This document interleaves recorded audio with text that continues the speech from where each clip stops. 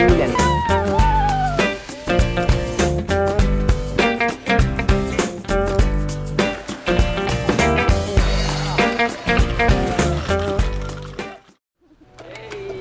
Good.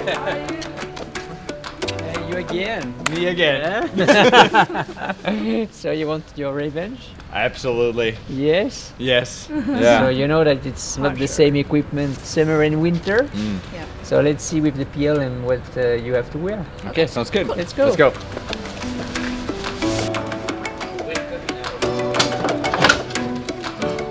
It's working hard here. Yeah. Busy times. Yeah, we take the winner, eh? All right, let's do that. No problem.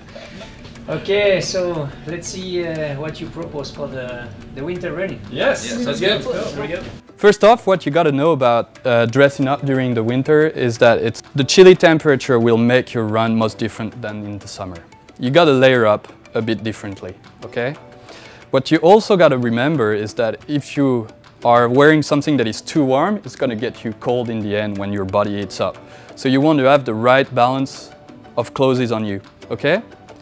A good basic when layering is a pair of long tights. During the summer, you usually have a short sleeve shirt, while during the winter, you might want to be hitting the road or the trail with a long sleeve shirt. Up to a fleece if really it's getting cold, okay? That's just a basic of layering up. So that's what is close to your skin. The outer layer, you've got two choices. Today it's pretty chilly, but there's no rain and no wind. So what you just want to have is just a slight protection from the cold with a wind-resistant jacket that also is really highly breathable and super lightweight. And in case it's raining, then the second option is to go for a fully waterproof, breathable jacket. A bit heavier, but really interesting in terms of protection. But yeah, it's really a kind of balance in between finding the right amount of protection and warmth during your dressing up for your kid. All right, sounds good. Cool.